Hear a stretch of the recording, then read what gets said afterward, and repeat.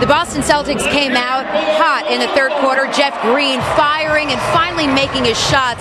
But the New York Knicks just held on strong. They continue to defend well and really push the pace of this game. The New York Knicks are playing through the Celtics, and that has really disappointed head coach Doc Rivers. He says it's just a very sloppy game. The Celtics are turning over the ball, and while they're trying to find and give Paul Pierce more opportunities to score, it has been the Knicks that have come up big, and they continue to get to the free throw line and get a lot of their points there.